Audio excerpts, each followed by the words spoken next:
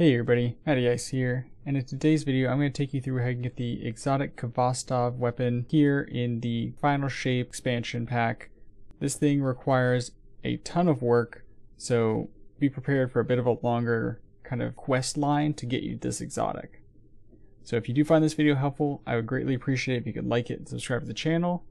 We're going to go ahead and get into it here. We're skipping over a little bit at the beginning because honestly it's not something that should be difficult to do. But in order to get the legendary version of Khvostov, you actually have to get a bunch of key fragments or encryption bits, and you do that by just picking up all the region chests, and then in the cysts there's going to be some other things that you have to pick up, like some scrap technology or something.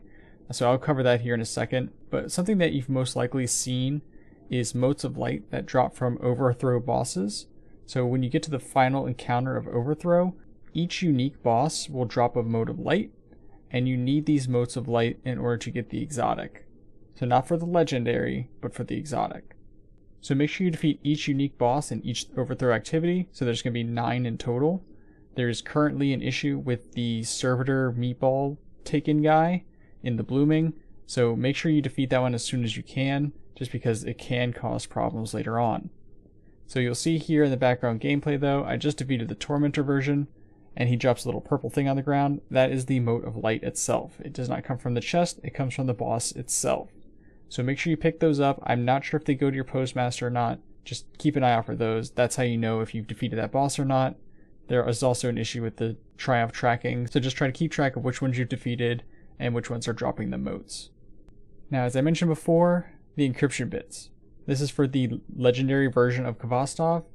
And outside of the region chests, which I believe there's 9 of, you're going to have to go into each of the cyst activities and look for these kind of piles of scrap on the ground. Most of them are after you've beaten the cyst, so just try and get through the cyst and then follow the guide here.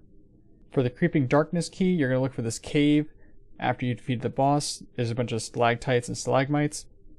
On the ground at the back of that cave, you'll find the pile of scrap. For the sword logic, you're going to want to progress until you get to this area where you have to defeat this ogre. Go ahead and defeat the ogre and then drop down. You'll see this other shielded acolyte that you have to kill in order to progress through the cyst.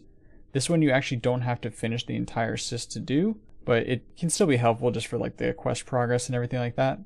But where this acolyte is, you're going to want to keep going further while you're down at this lower area, and you'll see some of those kind of chitin things that you need the sword to break. So you do have to be mid-cyst. You can't actually do this one. You can't backtrack to it. But behind those kind of chitin things are the encryption bits. For the Moth cave, when you're in this area where the final bosses are, there's 3 of those bosses, drop down to the bottom and you'll see this little cave down here. In this cave is going to be the pile of scraps. And then we're going to move on to the Slayer one. For the Slayer, again, once you've defeated the final boss, you're going to look for this cave that has the roots kind of coming down in front of it and all inside of it. Inside this area, right behind this kind of central tree root, is going to be the pile of scrap you're looking for. In the Searing light, again, just like Slayer, you're going to look for this purple room after you defeated the boss. Inside this purple room, you're going to find the pile of scrap kind of over to your left side. I believe there's also a feather in this room, so you can go ahead and grab that if you want.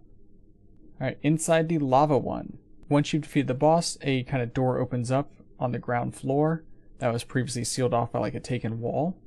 Again, it's just kind of a cave that extends back. If you have a sword, you can dodge lava, otherwise you can touch it for half a second, you'll be fine.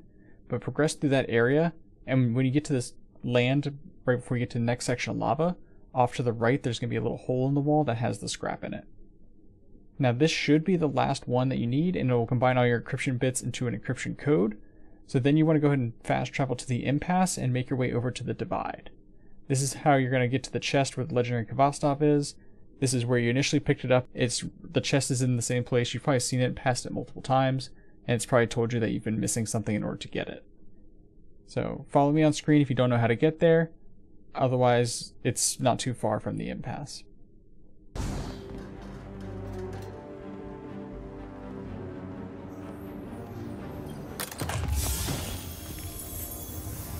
Now, as I mentioned before, in order to get the exotic version of this, you're going to need the motes of light. So once you've collected all 9 from the Overthrow bosses, you're going to need to collect the remaining 8 in order to get 17 total from the Traveler Vision Balls that are strewn throughout the area here. If you go to your left from the Lost City location, over where the speaker was and where you kind of first ran into Cade, you'll see these kind of pillars with clues on them as to where you can find these. I'm going to just kind of quickly pass through some of these. What we're looking for are these little Traveler balls that are just kind of like miniature versions of the Traveler, and you're going to place them on the pedestals as you collect them. You can wait until you get to the end. It doesn't really matter. You don't have to do them in order. You just need to go out and collect them all. So I'm going to go through and show you where they all are, starting at the landing. So if you just fast travel to the landing, you'll be able to get this one pretty easily. A lot of these are near water for some reason, but just from the landing, fast travel, drop down to your left, and literally next to this waterfall is going to be the Traveler. So go ahead and pick that up. That's going to get you a Mote of Light and give you the progress on the Visionary Triumph. The next one we're going to go to is in the Blooming. This one is a little bit high up in the tree, so I recommend using your skimmer from the fast travel point. You can just skim all the way over there and it's going to be pretty easy to see, but you have to kind of scale the tree in order to get it. So just follow along here and you'll be able to find it.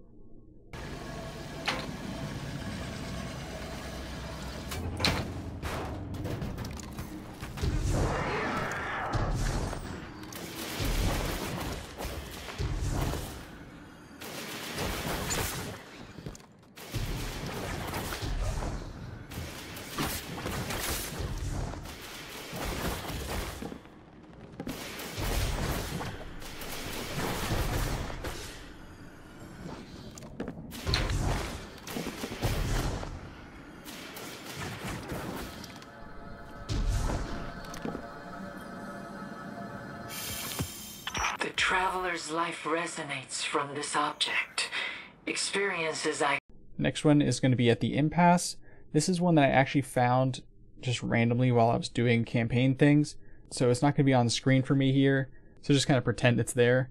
But from the Impasse, just turn around, skim all the way over here where the prismatic chest is. And inside this little ring is going to be that vision of the Traveler. So you would just have to jump over to it and grab it. Next is going to be in the Lost City. So if you backtrack from Micah 10, kind of where you initially came through, you're going to get to this area. This should look pretty familiar. Go diagonally to your right and you're going to see this little red platform. Keep following this side and you're going to again see a waterfall. And next to that waterfall is going to be the vision of the Traveler.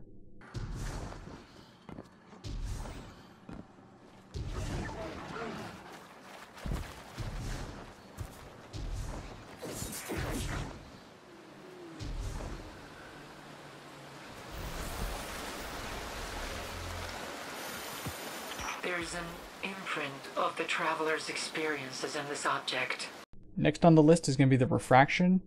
As soon as you make your way into the Refraction, just kind of stop, and down to your left you're going to notice this little rock platform, and again, kind of by the waterfall, is going to be the vision of the Traveler. So drop down to your left and you should be able to see it pretty easily. Next on the list is going to be the Seclusion. So this is kind of where Zabala's house is. You're going to actually have to go into the cyst a little bit for this one. So once you open that cyst door, go ahead and jump up and to your right, kind of behind you, and that's going to be where it is. You'll notice like this little hole in the cave, and that's where the vision of the Traveler is. So you do need to kind of start this particular cyst out. It's the one that takes you behind the waterfall. I believe it's the Slayer one. Next up, we're going to go to the Divide. So again, starting where the Khvostov chest was, where you picked up the Legendary. Just keep progressing that way. You need to climb all the way up the wall, basically. And at the top, there's going to be a little satellite dish. Behind that satellite dish is going to be the vision of the Traveler. So just follow along here if you don't know how to get there, and I will see you at the top.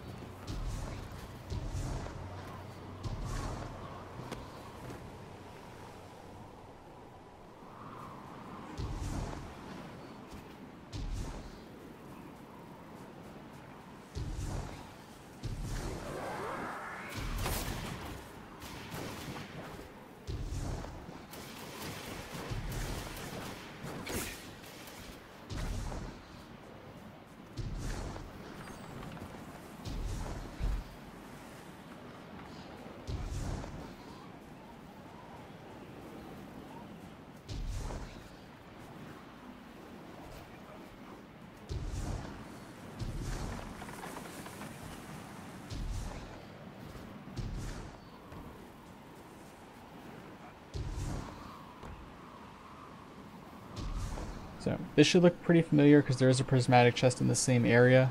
But again, over to the left here is going to be the Traveler Vision. The Traveler's memories and experiences are imprinted on this object. Finally, we have Transgression. So again, once you enter the Transgression, just follow along here, but you're essentially going to hug the left wall and the left path all the way through. You're going to get into one of those kind of orange hazy areas, and on your left side you'll see the Vision of the Traveler.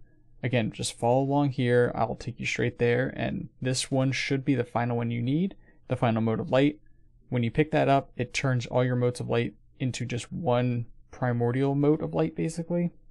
And that's what lets you get the exotic version of Khvostov. Again, just follow along here, and I will see you at the end.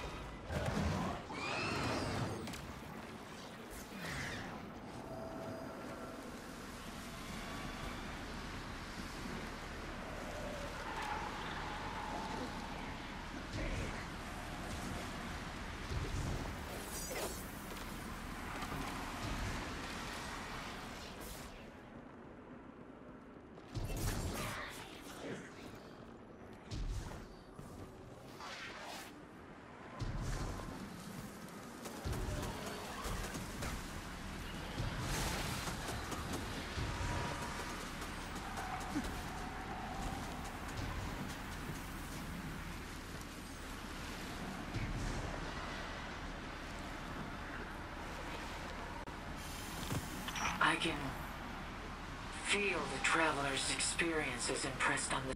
So now that you've collected all the visions of the Travelers and you have your primordial mode of light, go ahead and place all the visions in the speaker room. And when you do that, a chest will spawn in the middle of the pool of water. This chest has the exotic inside of it, but you're unable to open it until you get that primordial mode of light. So you can spawn it early, but there's no real point, it just kind of sits there.